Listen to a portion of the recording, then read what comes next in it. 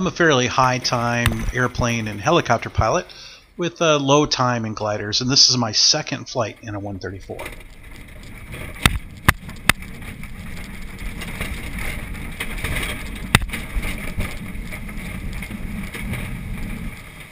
I had an uneventful ground run and was just snugging up to that sweet spot behind the tow plane. At this point, I'm in total denial. That was not my canopy that just flew open.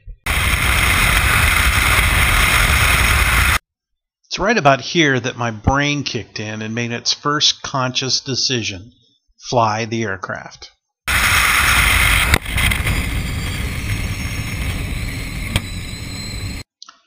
This is my second decision point. I could release and try and make the taxiway to the left, but I'm flying with my left hand, I'm holding the canopy down with my right hand, and I decide everything's going great right now. I'm going to gain some altitude so I can have some more options.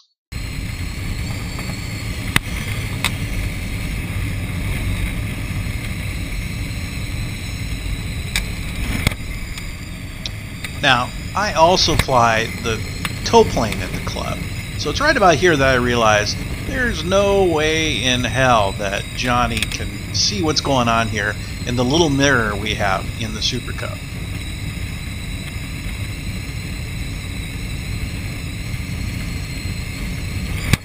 Now, you notice I'm not trying to close the canopy. I'm not trying to fiddle with the handle right now. I've made a conscious decision that I'm just going to simply fly the aircraft while on tow, and once I release, I'm going to try and close the canopy and find out where I'm at before we get into the landing process.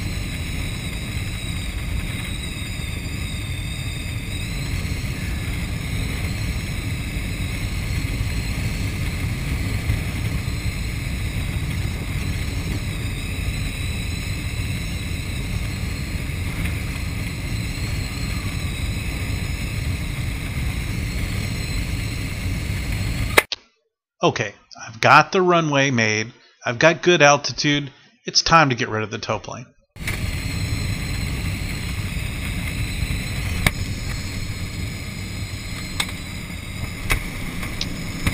The tow plane's clear, but I just cannot close the canopy.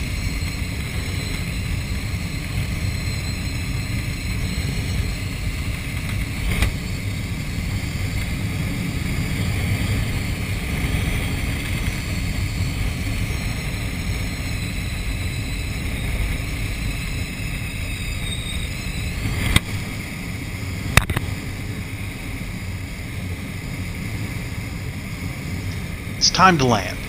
We couldn't close the canopy, but we're still flying. But we have to find a way to work all of the controls in the cockpit.